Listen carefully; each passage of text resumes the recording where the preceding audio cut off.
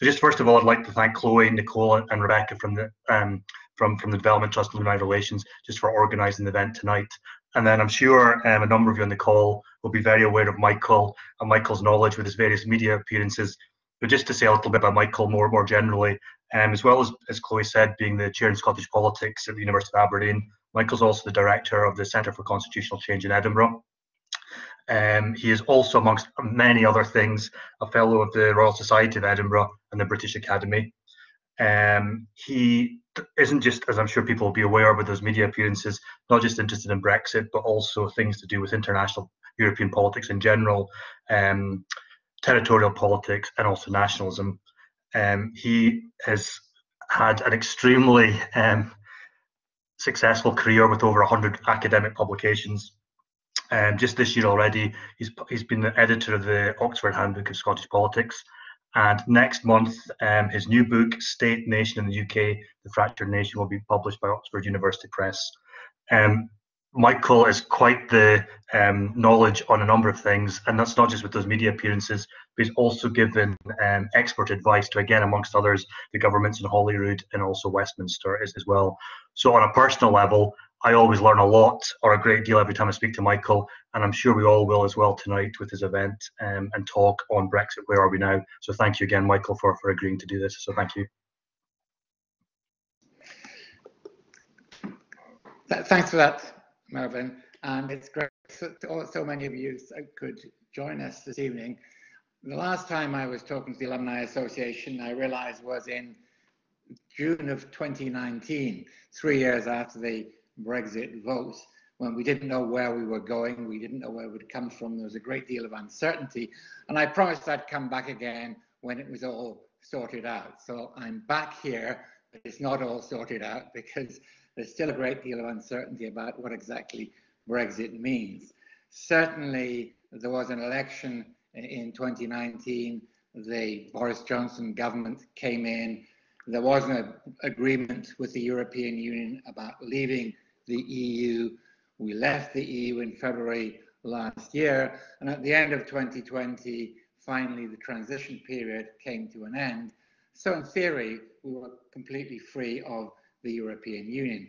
However, as I'm going to argue, a lot of things have not been completed. There's certainly a lot of things to negotiate, and this is going to be with us for a great deal of time yet. So there we have in the first screen there. I'm not going to show you many slides or PowerPoints, just a few to set up the argument that I'm going to deploy. There we have the Centre on Constitutional Change, which is the centre. I've just retired as director of that, but if you want to know anything more about constitutional developments in the UK, Brexit, the prospect of an independence referendum, that's the place to go to there. The University, of course, the Economic and Social Research Council that has been sponsoring our research. Now, I just want to show you, to start off with, 2 slides about what Brexit means, what the clear dividing lines are around this. The first slide there, it looks very busy. It's not very easy to read, but just want to make 3 points there. First, there's almost no gender difference in voting for Remain and voting for Leave across the UK. Secondly, there's a big generational difference between Remain voters and Leave voters. So we have the youngest group voting Remain by 73%, and the oldest group voting for Leave by 66%. That's probably the biggest difference between Remain and Leave voters. And at the bottom there, there's a social class difference, a tendency for better off people to vote Remain, for people in the lower social and economic categories to vote Leave. But it's not a huge difference. In fact, the biggest difference, apart from age, between Remain and Leave voters is to do with education. But this is the slide that I really wanted to focus on, and I'll just explain what this means. Yellow are Remain voters, blue are Leave voters, and the question is here, what was the most important issue for you? If you voted Remain, what was the most important issue? And you can see there, it's the economy, that big yellow line on the top. People who voted Remain were concerned about the economic impact of Brexit. But if you look at the Leave voters, then the people who are concerned with sovereignty were much more likely to vote for Leave. So you've got that big blue line there, and then you've got a big blue line to do with immigration. In other words, people who voted to Leave were concerned about sovereignty, the Take Back Control slogan. They were concerned to some degree with immigration, and people who wanted to remain were concerned about the economy. That is the fundamental dilemma within the Brexit process, and it's trying to square these things, the need for economic access to Europe with this concern with sovereignty and taking back control, that's made the whole thing so difficult and has left open many issues which have not yet been resolved and will still be worked out in future. Now, that was put to the UK during the negotiations in this famous ladder. This is Barnier's ladder. Michel Barnier was the EU negotiator facing up to the British government, and he said, well, look, here are the possibilities you can have for a future relationship with the EU if you leave. You can be in the European Union, as we were, in which case you have complete access to the European internal market. There are no barriers whatever to trade. There is mutual recognition of goods and services. There's complete freedom of movement, goods, services, agriculture, people, freedom of movement of people, freedom of movement of investment. That's the deal under the European single market.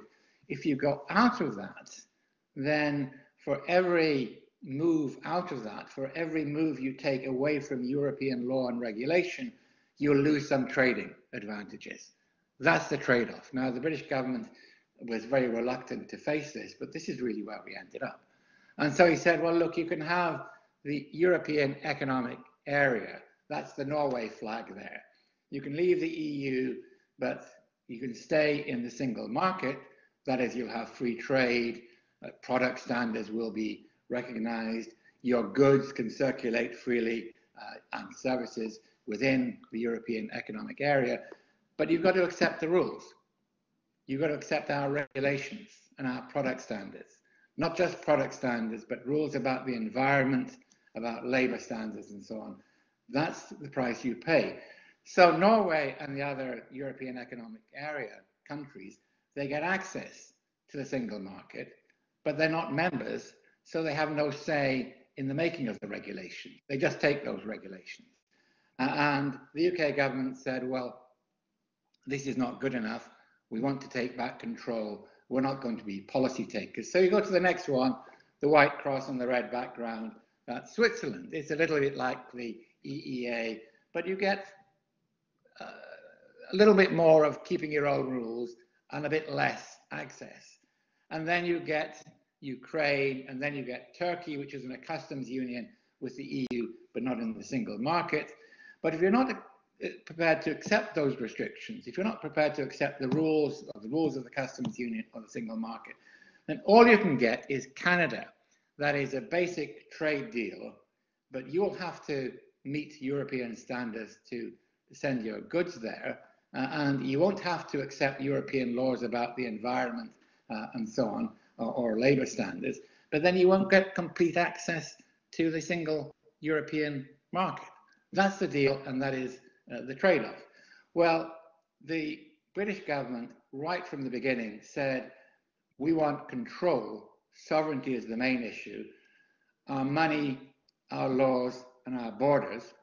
So Theresa May said that will mean no single market, no customs union, and no jurisdiction for the Court of Justice of the European Union within the United Kingdom. And the EU said, fine, but in that case, you can't get complete access. You've got to accept the regulations if you're going to have access. Now, Theresa May, the last time I was talking to the alumni, Theresa May was caught in this dilemma, and she couldn't get a compromise. She couldn't get a compromise that was acceptable to the European Union on the one hand, and our own party and the Westminster Parliament on the other hand. She tried the Chequers deal. She tried, we'll have a common rule book, we'll have a kind of customs arrangement. And the EU said, no, you've got to make your mind up. and her own party said that her deal, which accepted some European rules, that wasn't good enough. Boris Johnson said, we want to take back control. So it's been all about sovereignty and all about taking back control. Finally, we have a little map there which shows the final map about how people voted, who voted Remain and who voted Leave. As we know, Scotland and Northern Ireland voted to remain. London voted Remain.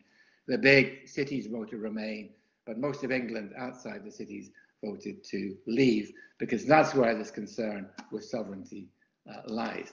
Now, Chloe, I think we can turn off the slides now, and I'll come back into the screen and carry on. Is that working now? Am I back on the screen? Yep, you're back on the screen. Great. Okay, that's the fundamental dilemma. There's no middle way. Choice was sovereignty or free trade. The government went for sovereignty.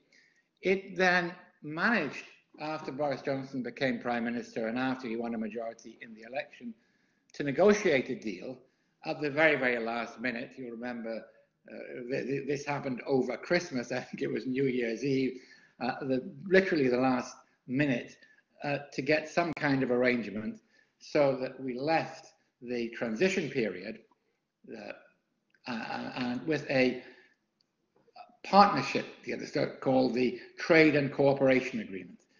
Now, initially, there was agreement by Theresa May, initially with Boris Johnson, on what was called the political declaration, which said we will seek some kind of partnership with the European Union, what the EU calls an association, a close association. That didn't happen. And what we've got is not a partnership, it's just a trade agreement. It's called the Trade and Cooperation Agreement, and that is really quite significant. It's not called a partnership and it's not called an association. It does provide for free trade in the sense that there are no tariffs on trade in goods. Trade in manufactured goods and agriculture will not be subject to tariffs. That does not mean there will be no customs arrangements. As we've seen in the last few weeks, there are customs arrangements because you've got to make sure that the goods qualify. There are things called rules of origin. There are VAT regulations. So there are customs checks at the border, which there were not before, but there is no tariff to pay. So that makes trade a lot less expensive than would have been the case had there been no deal, which there almost wasn't. There's nothing whatever on services. Services are about 80% of the British economy. They account for 40% of our exports to the EU are in services, financial services, but insurance and other kinds of services. There's nothing there at all because the UK government said, we don't want to accept your rules. There are no tariffs on services anyway. The obstacles to trade in services is all about rules and regulation. Now, on the question of regulatory alignment, the big issue, apart from the fisheries issue, which has, of course, some importance for the northeast of Scotland, we could come back to that, but apart from the fisheries issue, the big obstacle towards the end of the negotiations was about the so-called level playing field or regulations. And the EU said, well, if you're going to have this free trade deal, then we've got to make sure that you're going to engage in fair trade. You won't give any subsidies to your producers. You will have a competition policy, that you will not try to undercut us by lowering your environmental standards or lowering labor regulations. We're going to have some safeguards before we give you this because you're so close and the volume of trade is so high. And the British government said, you've never done that in other trade deals, but the Europeans said, we've never done a trade deal with a country that's just on our doorstep, that has previously been a member, that's already in regulatory alignment.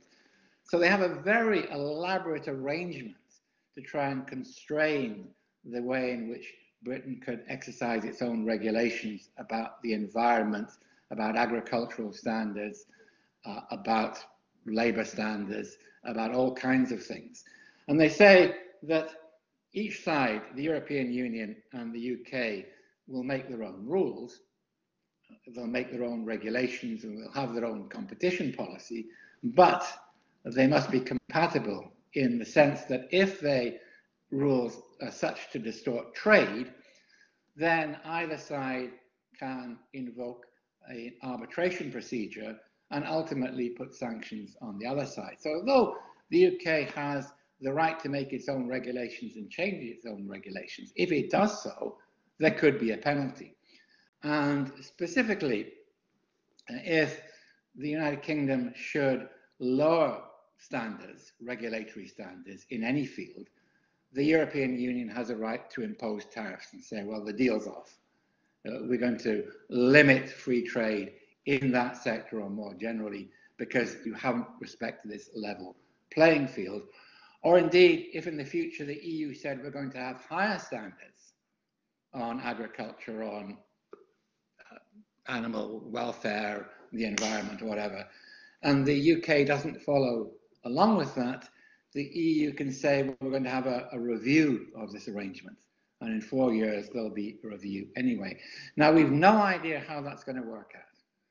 You could say, well, the UK now has got control of its own laws. It's not subject to European laws. It's not subject to the European Court of Justice. But on the other hand, you could say, well, if they don't stay pretty much in line with EU laws, then they could be in trouble. They're going to lose market access.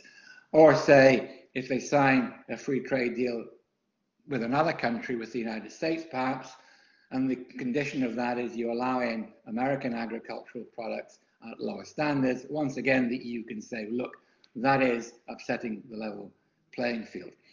That's why this deal is not finished yet. That's why it's not worked out, because all of that has got to be worked out. And there's also a question of whether there in future will be any deal about services, and particular financial services. So that's the deal, and that's the ambivalence of the deal. There's been a lot of work done on the economic cost of Brexit. All the figures, and I include the UK government's own figures, shows that there will be a cost to Brexit. The cost of a no-deal Brexit was really quite high, over 10% of GDP. It's reckoned that the cost of this deal is probably about a loss of 5.5% of our exports and a loss of about 4.5% of our GDP. That is, GDP will be 4.5% lower than it otherwise would have done, because we will have lost a lot of our trade with Europe, and we will not compensate that with trade deals with other countries. We'll recover a little bit of that, but there's no trade deal that could make up for trade with the European Union, which currently is over 40% of our total trade. Now, we don't know how that is working out, except that there have been a lot of teething problems. There's been a catastrophic fall in UK exports to the EU. In fact, they're down not by 4%, but by about 40% since we left the transition period. Some of that has got to do with COVID. Some of that has got to do with companies stockpiling in advance of the end of the transition period. Some of it is because there are teething problems with the paperwork that's been done, the enormous amount of paperwork that's been done. But some of it is because small companies have just decided it's not worth exporting to Europe because of all the bureaucracy that is involved and the cost of that. And the UK has not yet applied all of these deals, all of the conditions. So the UK has not yet imposed all the restrictions on imports from the EU, because it's up to the UK to put those restrictions in place. But the EU has put in place the controls on exports from the UK to the EU. So we've lost a lot more by way of exports than the EU has lost. But that may be locked out, that may be sorted out in the meantime. We don't know. The other issue that I want to talk about is the effect of Brexit on the nations and on our devolution settlement and the position of Scotland, Wales and Northern Ireland. Because although the UK voted to leave the EU by 52%, divided in the way that we looked at earlier on, it was older people, it was people without a university education, it was people in the small towns and rural areas of England who voted, but overall it was 52%. But in Scotland, 62% voted to remain, which is very significant. That's much bigger than the Leave majority anywhere across the UK. So what do we do about that? Now, the reasons for Scotland voting to remain were initially nothing to do with the independence issue, because independence-minded people, nationalists and unionists in Scotland, both voted for remain in more or less the same proportion. So this wasn't initially a nationalist vote. It was right across the political parties, and supporters of all the parties voted for remain more strongly than their counterparts in England. And this caused a dilemma for the present Scottish government of the SNP, because they said, well, we can now have another independence referendum to stay in the EU, but 30% of their voters had voted to leave. That has now changed. And since the referendum, there's been a move of people who voted no to independence, but yes to Europe. They're moving towards independence now. It's not a huge move, but it's enough to take it from 45% over the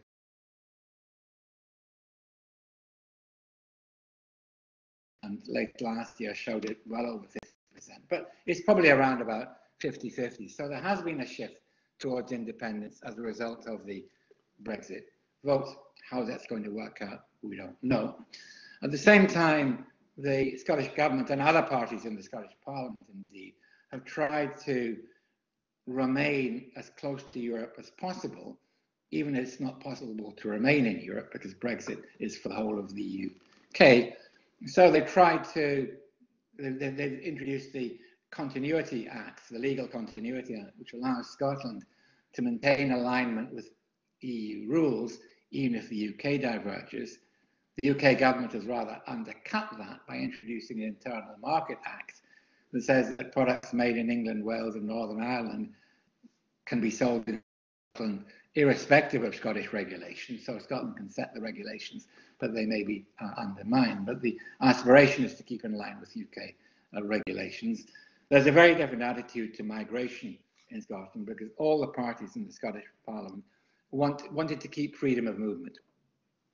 And the EU said, well, that's part of the package. If you want the single market, you've got to have freedom of movement.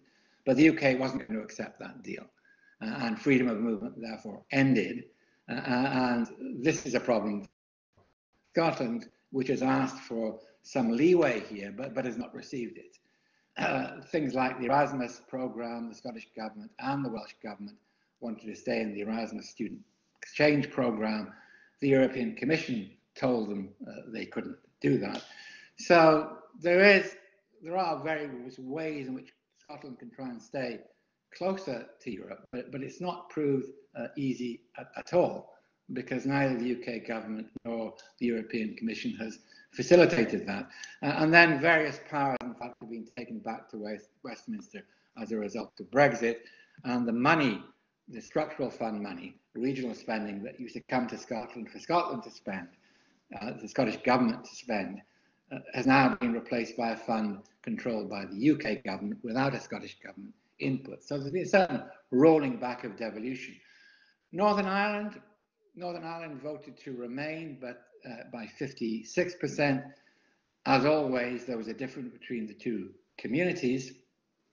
The nationalists voted to remain by almost 90%, practically unanimous, because they saw that Brexit would threaten the Good Friday Agreement and could threaten the open border that we have between Northern Ireland and the Republic of Ireland.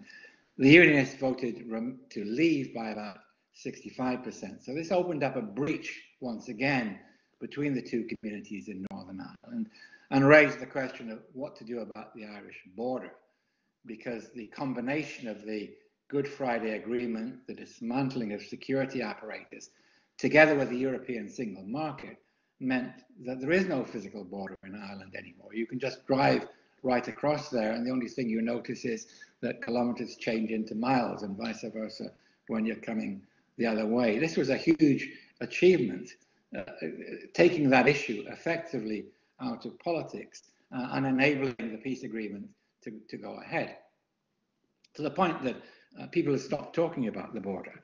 Now that has come back in a big way, because with the UK outside the EU and the Republic of Ireland inside, there's got to be a border. There's got to be a border somewhere. And either you put a border back in between the two parts of Ireland, or you bring the whole of Ireland together and you put a border between Great Britain and Northern Ireland, or the border in the Irish Sea.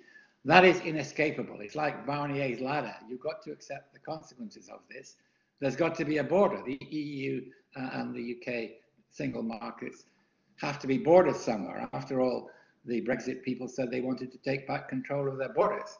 And the EU said we've got to maintain the integrity of the single market. That is, we can't have a hole in our borders, in our customs and regulatory borders, for things to come in. Hence the Irish Protocol. Now, the Irish Protocol is a bit of a fudge. It says that Northern Ireland will adopt both European regulations and British regulations, and it will be in the UK Customs Union and the European Customs Territory as well. And in order to achieve this, there's a very complicated set of arrangements whereby goods can come from Great Britain, they can go on the boat in Stranraer and come off at Larne again. But if they're destined to leave the Northern Ireland and go into the Republic of Ireland, then entering the European single market, there will be controls. There won't be tariffs because we've got the free trade routes, but there will be controls, and they will have to respect the European regulations. Similarly, things coming the other way. Now, that Irish Protocol has been extremely contentious. The Unionists don't like it. The Nationalists accept it. They support it as the next best thing. And the British government says that it doesn't mean there will be a border in the Irish Sea, but there is a border in the Irish Sea. And I've got technically a whole lot of quotes here from the two sides as to what they think the border means. Now, that is in deep trouble, because that wasn't made clear. And as far as the Irish government and the Europeans were concerned, it meant the Northern Ireland adopting pretty much the whole of the rules of the EU, single market. And the British government said, oh, no, it only means limited aspects, the minimum required to make the Good Friday Agreement work. That's been present all along. So what does the border in the Irish Sea mean? We really don't know. Again, there's been a postponement of this coming into effect fully, but as we know, there's been a great deal of confusion as to exactly what the rules are here and what the significance of that border is going to mean. Finally, of course, there's the question of England, which is a particularly interesting one, because England did vote to leave, not unanimously and with big regional variations. And what we found in the studies about why people in England voted, it was the sovereignty, it was the migration question, but it was also because they felt a strong sense of being English. And I was trying to explain this to some of my colleagues in Europe the other day. The people in England didn't vote for Brexit because they felt strongly British. It was because they felt strongly English. And English identity correlates very closely with support for Brexit and support for a rather hard form of Brexit. So this sovereignty argument, taking back control, is all to do with England and Englishness. The surveys have shown this. They've also shown that a majority of Leave voters in England would accept the secession of both Scotland and Northern Ireland in order to achieve Brexit. So if there is a threat to the Union, it's not just in Scotland and in Northern Ireland leaving the Union, it's in England as well, where English voters are not interested in the Union if that gets in the way of Brexit. So that's where we are now. I hope to be able to tell you how all this would work out. Lots of loose ends, lots of things unresolved, lots of ambiguities in the trading relationship between the UK and the EU, and huge reverberations for the United Kingdom Union itself. Thanks. I think we've got some time for discussion then. Thank you. I'm just popping my camera back on. Thank you so much, Michael. That was incredibly fascinating. And we will now take any questions if anyone has them. So, like I said before, if you do have any questions, you can just put them in the bottom right of the screen. I feel like we probably will have a lot of questions. It's just waiting for someone to put in the first question and kick things off. Give it a minute or two.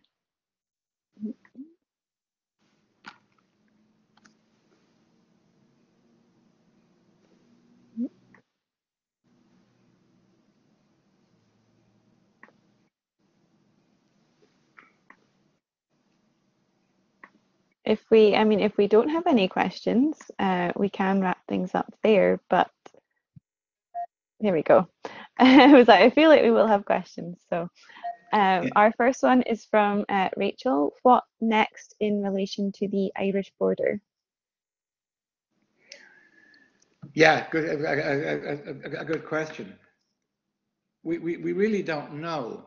The Irish, well, let me say a little bit about this Irish protocol. The deal that Theresa May negotiated was called the backstop, and that's, they said, that pending a final trade agreement between the UK and the EU, we'd have this temporary border in the Irish Sea. Boris Johnson said that was totally unacceptable, but that's exactly what he signed up to.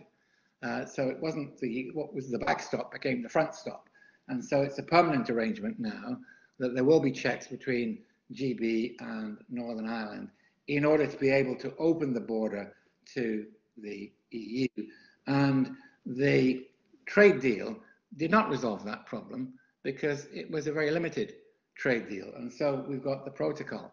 Now, there is a provision in the protocol that it can be revisited after 4 years, and the Northern Ireland Assembly can withdraw it. But that would depend on the DUP getting a majority, which is extremely so that it's with us. It's been causing a lot of problems because of the way in which it wasn't terribly well specified. We still don't know the scope of it. There may be legal cases. The things maybe go to arbitration to test the limits of it, because the UK may say, well, we're going to allow more goods to go freely in Northern Ireland without having to inspect them, because these are small firms, or who cares a little bit about animal regulations? It doesn't really matter. But the Europeans might say, no, we've got to enforce this very, very strictly. Because it's a matter of principle. So how much flexibility there will be. The Irish government would like to be flexible because it wants to facilitate trade between Northern Ireland and Great Britain and across the borders of Ireland itself. But once again, its hands are tied. And then all of these things can become very, very political. You could try and this is what the Europeans would like to do, and the British government say, this is a purely technical matter. This is about inspecting animal carcasses in the port of Larne, and we'll leave it to the veterinary people. But anything in Northern Ireland can become highly politicized. So it takes one little incident, one little, and this is one reason why they wanted to avoid physical borders between the Republic of Ireland and Northern Ireland, because somebody would blow them up. And already there have been threats to customs facilities between GB and Northern Ireland. So it's a very, very volatile and very delicate situation. And it could explode at any time. It's hostage to the general tensions within Northern Ireland itself. So the hope is that things will calm down and people will say this is a technical matter. But if the Northern Ireland settlement gets into trouble, and already we've had loyalist paramilitaries making threatening noises, then this could become a flashpoint. So potentially it's very, very dangerous indeed. Thank you. And our next question is, does the vaccination success make people feel better about having left the EU? I can't answer that question, because I don't have data, and I like to go on hard data. But certainly it's a factor. The initial handling of the COVID crisis cost the British government, a huge amount of political support and political capital, because it was not perceived as being terribly effective. The vaccination rollout has been a success, and certainly that has meant that the Brexit people are trying to demonstrate that this is an effect of Brexit. This wouldn't have, if we'd stayed in the European Union, this wouldn't have happened. I don't agree with that myself. I think it's to do with other things completely, mainly to do with the success of the NHS in deploying the vaccine and the investment in the vaccine that took place. It's difficult to see how being in the EU would have stopped us doing what we did with the vaccine. I can't see anything in the European regulations that would have stopped us doing that. But of course, if the Europeans have further problems in deploying the vaccine, at the moment, some European countries have suspended the AstraZeneca one. It wasn't the European Commission that did that, despite what the headlines were saying this morning. It was individual member states that did that. None of this helps the relationship between the UK and the EU. And there have been some blunders there. The EU blundered in trying to stop the movements of vaccine across the Irish border. This was in breach of the agreement. So it just takes little things like that, like that particular one where the EU backed off within 3 hours, to inflame what is already a very difficult position. So yes, this vaccine nationalism could make relationships more difficult, and therefore make it more difficult for a calm addressing of some of these issues. But the vaccine thing in itself, I don't think will prove to be a great barrier, because Europe might be vaccinated a couple of months later than the UK. But if you look at the world picture, they're actually pretty close together, well ahead of that of most other parts of the world. Thank you. Our next question is about the fisheries. So can you say a little bit more about the fisheries issue? Is that mainly affecting the northeast of Scotland or all of Scotland's fisheries? Well, it's affecting fisheries throughout the UK. Now, the shellfish industry has been particularly affected by it because of their production chains and the need to get their produce to market very, very quickly.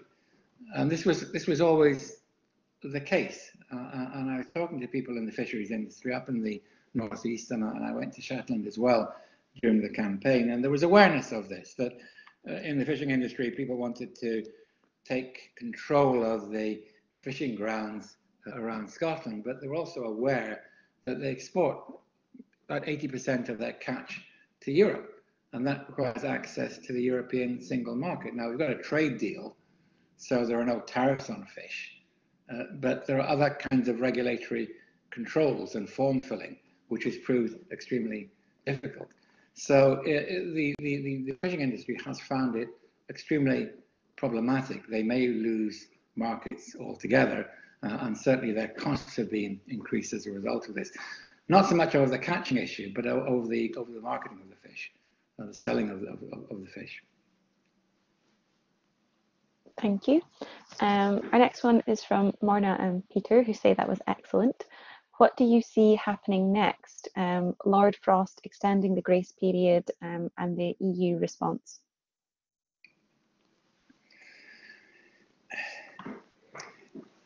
It depends on the atmosphere and the political relationships, and things were not facilitated by the UK saying everything is to do with sovereignty, because people in Europe don't really understand that.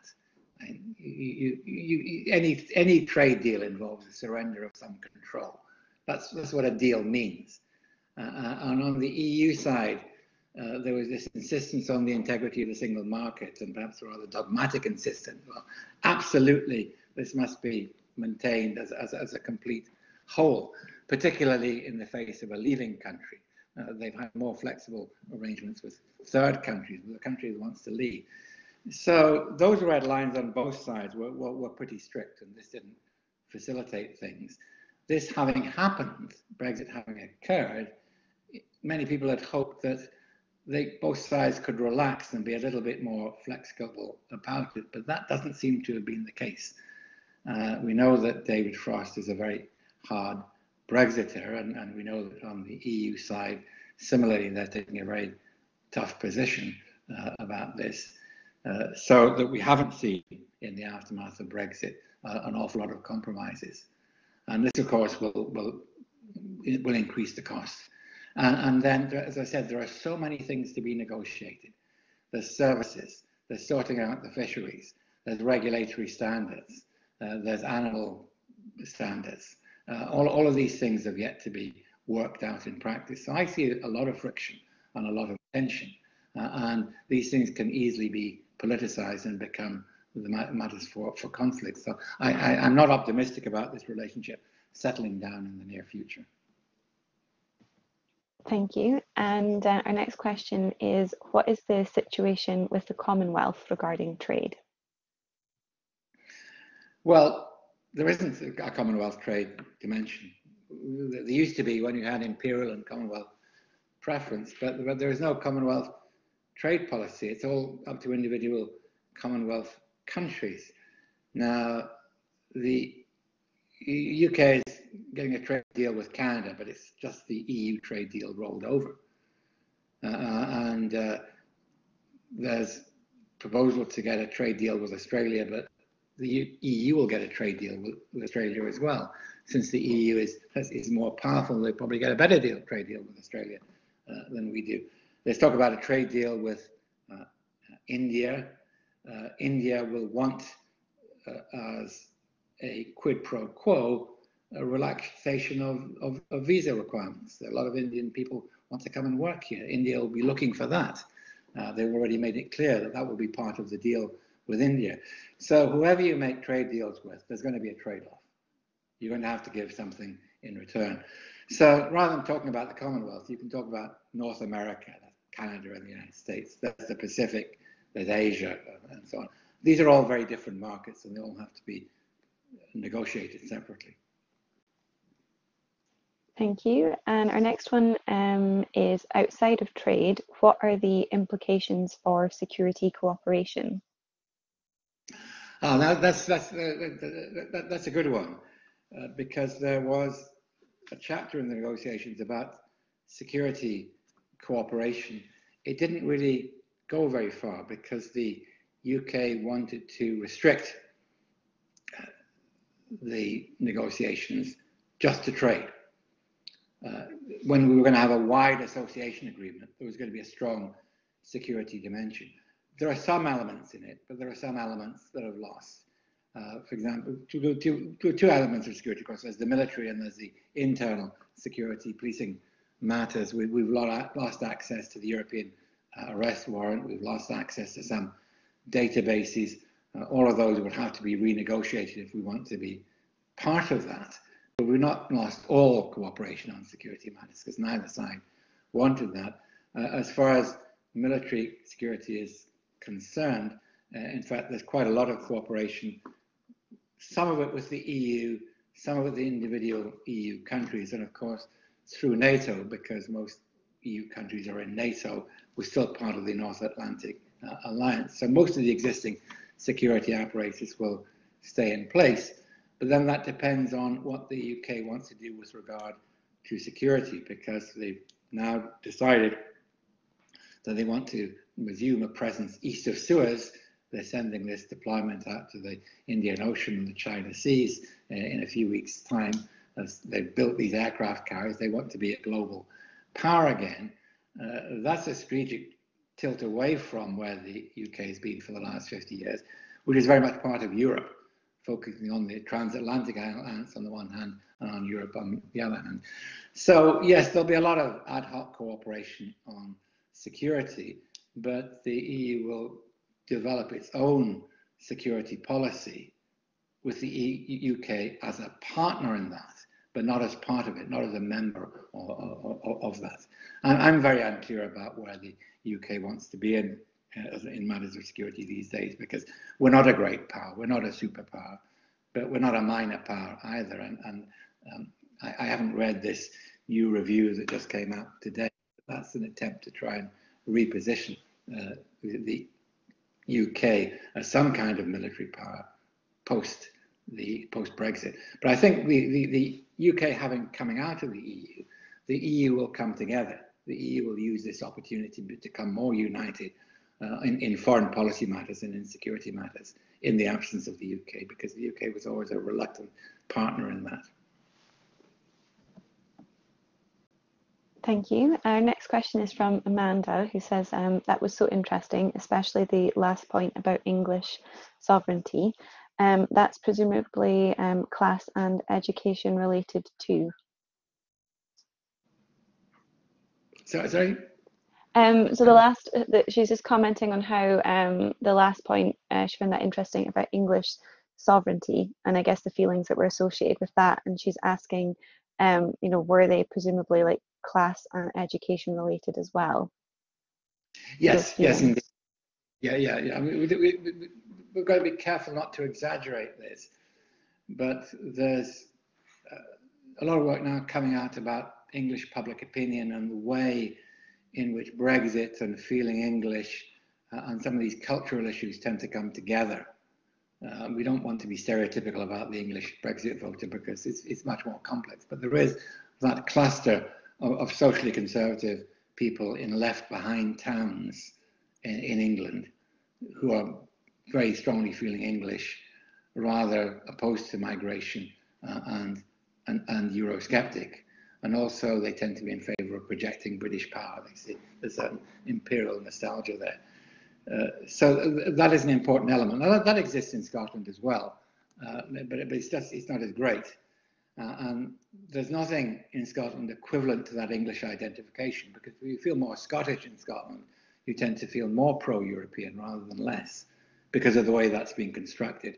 And similarly in Wales and in Northern Ireland too. So that's something that really is peculiar to the way that this thing has worked out in England. And of course, in England, there's always an ambiguity between Britishness and Englishness. They don't always make that distinction. But when you do put it to them, and the surveys do you feel English or British?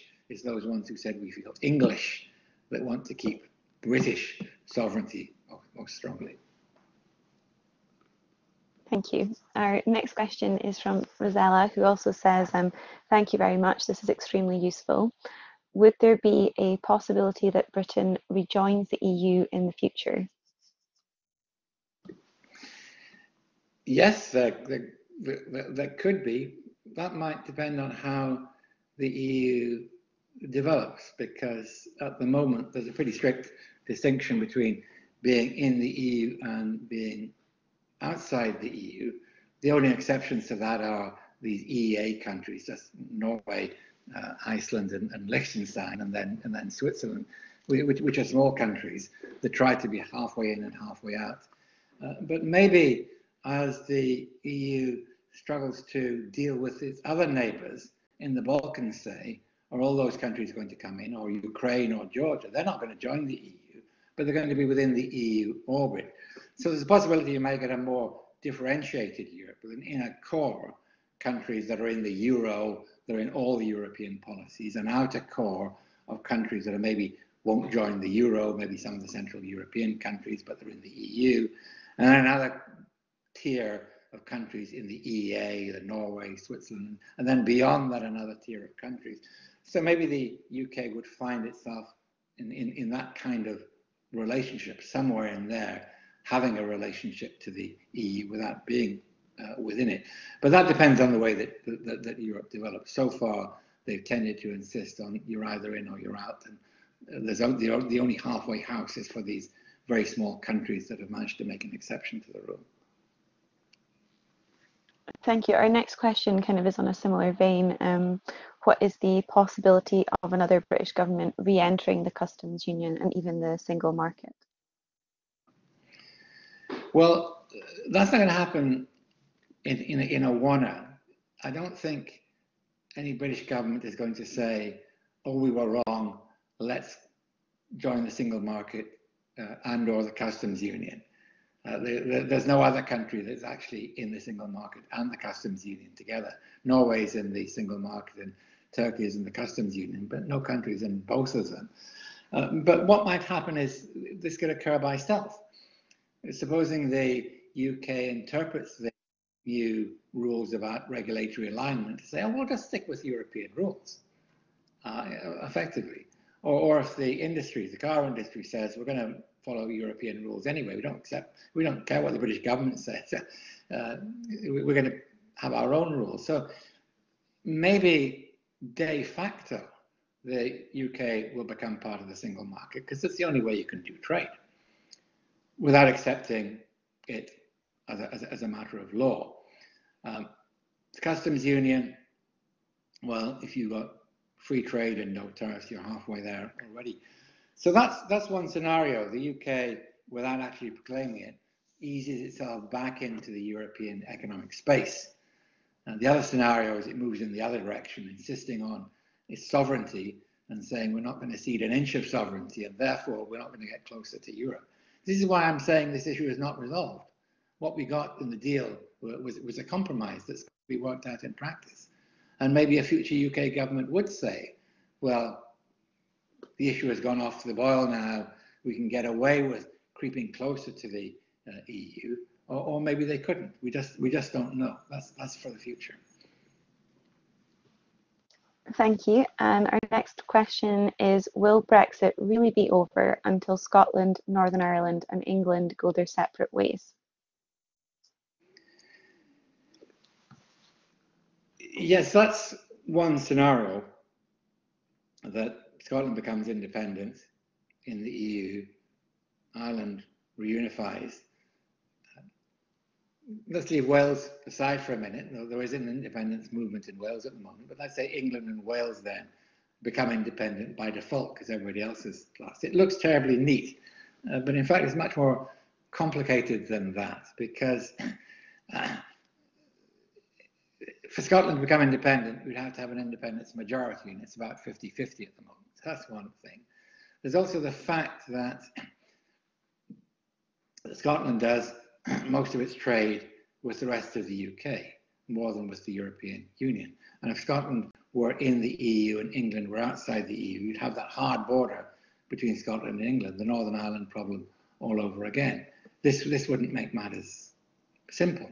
If England were to get closer to the EU, that would help matters, and the trade deal helped matters, but there would certainly be economic disruption.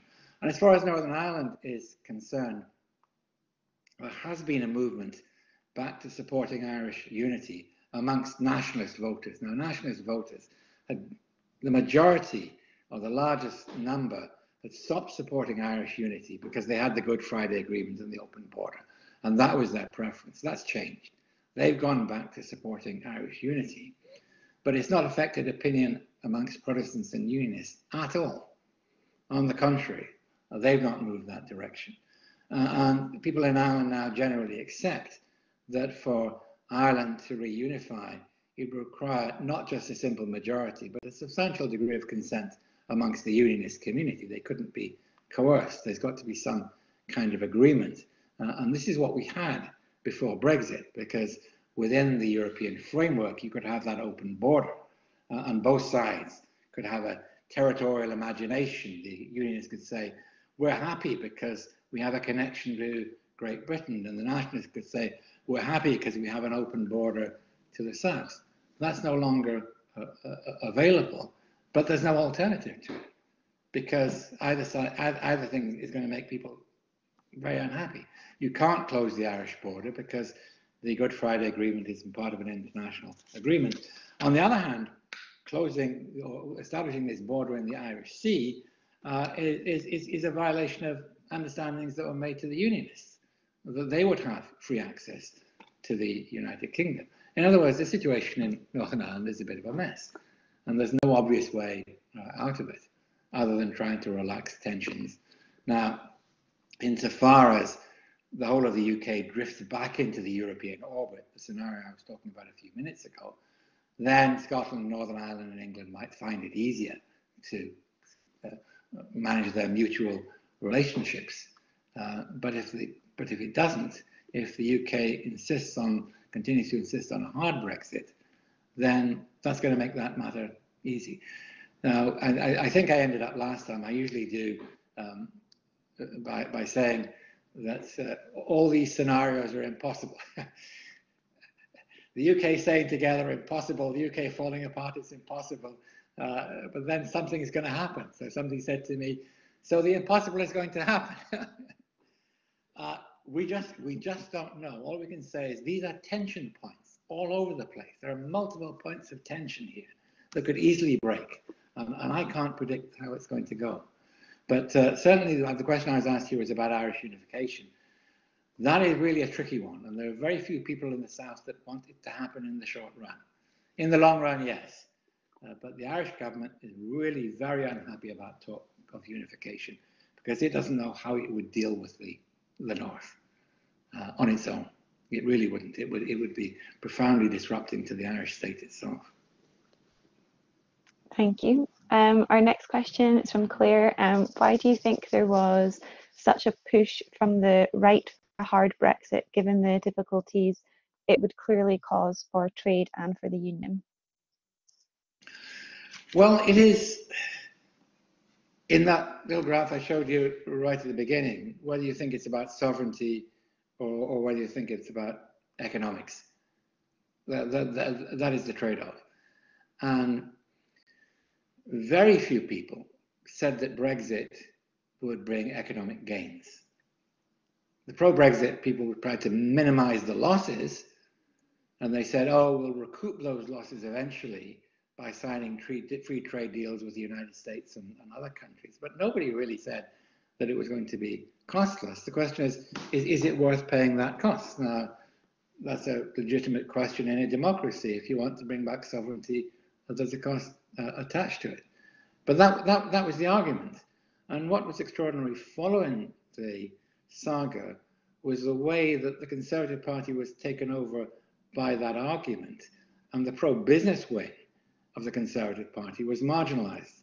And we saw that with the expulsion of the MPs when Boris Johnson came in and the falling out with the Treasury. So the Treasury, the Bank of England, the CBI, these had really no influence, which is truly surprising because it was all about sovereignty. That wasn't the way to begin with. That wasn't Theresa May's view. Theresa May's view was to try and balance the economics with the sovereignty considerations. But with Johnson, the sovereignty considerations prevailed. And that's encapsulated in the figure of David Frost. That this is about sovereignty, this is an issue of principle, and it's not primarily about economics. Thank you. Our next question is from Marion. Does the UK leaving the EU threaten the future of that very institution? No, it doesn't. It's very difficult for the EU to cope with this because it's a loss to its prestige if one of its larger members decides to leave. And there was a flurry of interest in this in various places, including momentarily Ireland. I say momentarily because it lasted just a few weeks. I was in Ireland at the time. Well, maybe we should go as well and join the Brits. And that lasted a very short period because another reaction played in at that point, which was much more powerful, which was, well, this just shows us what could happen. This shows us the danger we face here, that the whole of the EU could fall apart. And that renewed the determination of the EU countries to stay together. And that is one reason they took such a tough line with the Brits, because they wanted to show that leaving the European Union would have a cost. Otherwise, everybody would want to cherry pick. Everybody would want to leave the EU and say, we want to keep all the benefits from it. There's also been a dramatic turnaround in public opinion in practically every European country. Support for the EU increased. Now, they needed that because the European project was in trouble because of austerity, the euro crisis, and the migration crisis. The EU was in deep trouble. And in some ways, Brexit has done them a favour because it's increased support for the European project, so that even people like the French Rassemblement National or the Lega in Italy, who are very Eurosceptic, they're now saying, no, we don't want to leave. We want to change Europe, but we don't want to leave. So there's really no significant strain of opinion in the EU that actually wants to leave the European Union. They want to change it. They're Eurosceptic. They blame Europe for everything.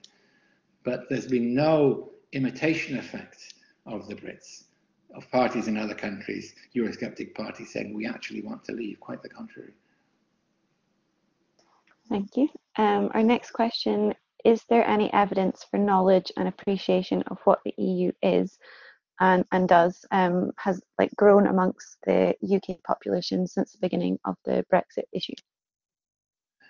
Well, there was, because it wasn't just in the EU that there was a rallying support following the Brexit referendum. There was in the UK, because the 52% majority for leave right across the UK, taking the UK as a whole, was taken as a mandate to leave the EU and the single market and the customs union and absolutely everything, although that was not what was on the ballot paper. And so the pro-European did rally. People rallied, and for a while the UK used to have the largest and most active pro-European movement anywhere in Europe. Well, it was right here in the UK, because the 48% rallied around the theme of, well, we want to stop this, we want a second referendum or whatever. They totally failed to mobilize. They totally failed to make their case. They were fragmented. The Labour Party was all over the place. And so that movement was lost, really. And now we have the Labour Party and even the Liberal Democrats saying we don't want to raise the issue again. So there was a moment when there could have been, if not a reversal of Brexit, a different kind of Brexit or a softer Brexit. That moment was lost through a lot of miscalculations and bad tactics by the pro-Europeans. And now we are where we are. And if the European movement in the UK is going to get going again in the future, it will really have to start from scratch. Bearing in mind the figures we saw earlier on, that a huge majority of young people did vote to remain and are still pro-remain, are still pro-European. Thank you. And potentially our last question, what next for the SNP? Losing powers to Westminster as a devolved government, independent support not reaching breakthrough levels. What does the road ahead look like for the SNP? Ooh, this is a question I've asked several times a week. I'm a political scientist. I'm not a fortune teller. We know that the SNP has been extraordinarily successful, and leading in the polls after 14 years in government is highly unusual. We know why that is, because they've taken over significant sections of the population. They've colonized large parts of what were the former Labour vote. They've taken over the pro-European wing. Some work that we did recently confirmed this polarization between, on the one hand, people who are in favour of independence and in favour of Europe, both of those together. That's about 50%. And they vote SNP. They didn't, a lot of pro-independence people used to vote Labour. They vote SNP. And on the other hand, you have those people who don't want to hear about a referendum even, in other words, very strict, stern unionists and pro-Brexit, and they're about 25%, and they vote Conservative. And that is what the opinion polls have been showing for the last few years. The SNP is running around about 50%, maybe a little less, and the Conservatives are running about 25%. And the Labour Party is caught between the two. Their electorate is all over the place on these, which explains why the SNP is winning and the Conservatives have been running at second. But neither is a convincing majority. SNP has not got a convincing majority for independence in Europe. So what will happen, we just don't know. The reason why, I also, I should say, telling the media for the last month, I'm not going to go anywhere near salmon sturgeon, and I'm still not going to. But now, irrespective of those short-term things, the SNP vote seems remarkably solid. But that's why, because it's this pro-independence, pro-European combination. And the pro-independence Brexiters have mainly gone to the Tories. But it doesn't give a national consensus for anything, whatever. Now, this will be tested after May. There's either a pro-independence majority or there's not. If there's not a pro-independence majority, that's SNP and Greens, there won't be a referendum. If there is, then we'll have a constitutional conflict of whether there should be another independence referendum. Even if there is another independence referendum, it may or not be won. What has disappeared in Scotland is the middle ground. We were talking before Brexit, well, there's independence light. That is, we'll all be in the EU, we'll have the monarchy and the pound, or there's Devo Max, and these were all middle ground ideas, and there was some coming together of the parties. They disagreed about independence, but they weren't that far apart. That middle ground has disappeared because either you're in the EU or you're not. You're independent or you're not. You have the pound or you don't have the pound. And that is reflected in public opinion. So the most significant thing really is the disappearance of these middle ground options. I know the Labour Party's talking about federalism, but I have no idea what they mean by it. I don't think they know what they mean by it either, because that middle ground is gone. Similarly, in Northern Ireland, that middle ground has been undermined by Brexit. So I'm not answering the question so much about the SNP, but that's the layout of Scottish politics at the moment.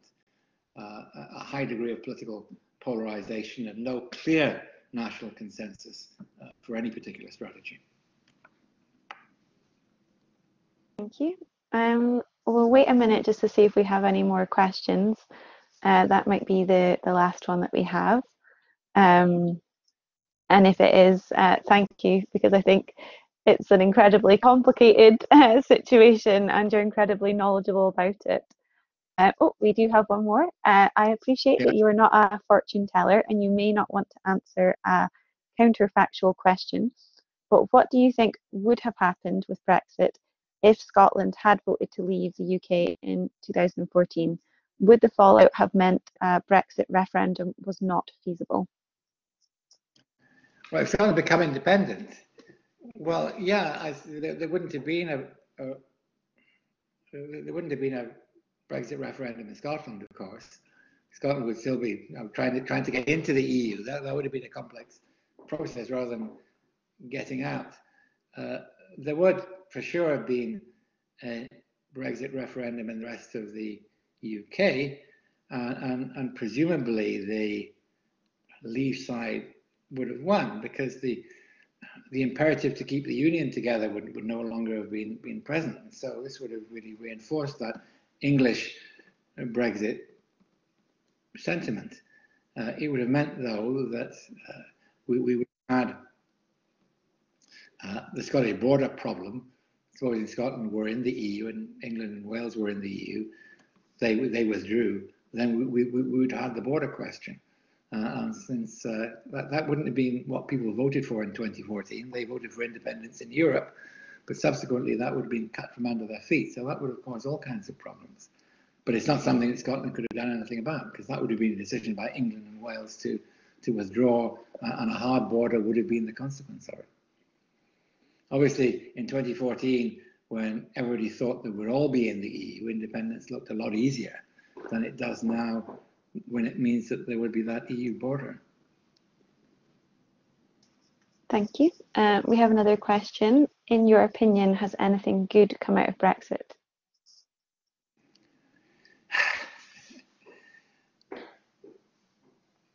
Well, there was a need to have a debate about Europe. Europe relied on this elite consensus. And I don't mean it was a conspiracy and the people weren't involved, but there was really a failure to engage people in the European project, or to think about the implications of the European project, and to accept the fact that Europe does entail a loss of sovereignty. British governments always insisted, we're in Europe, but we haven't lost our sovereignty. This was untrue. We had lost sovereignty by going into Europe. Many people would think that's a good thing. That's the whole idea. is to share sovereignty. So you could say that issue really that debate had to take place, and it did. Whether you think that Brexit was the right outcome of that is another matter.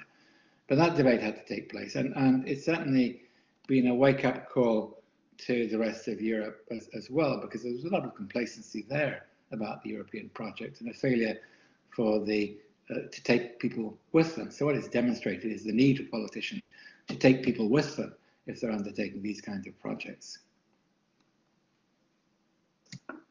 Thank you. Just waiting a second just to see if another question pops in. We did have a comment saying that that was a good question, the last one. So, but if not, that might be a kind of good point to wrap things up for this evening. Thank you very much, Michael, for the fascinating presentation and for all of the questions that you've answered as well. Lots of, well, yeah, we're just beginning to get messages saying thank you very much. Thank you for sharing your thoughts and insights. I'm sure we'll continue to get more messages uttering those words as well. So yeah, thank you again, and thanks so much to everyone for joining us. Thank you to Mervyn as well for his introduction, and thanks to Nicole and Rebecca for helping this evening, and thank you to everyone for joining us. So I hope you enjoy the rest of your evening or afternoon. I saw that we're being joined by someone from the States, so enjoy the rest of your day, and hopefully we'll see some of you at another event soon. Thank you.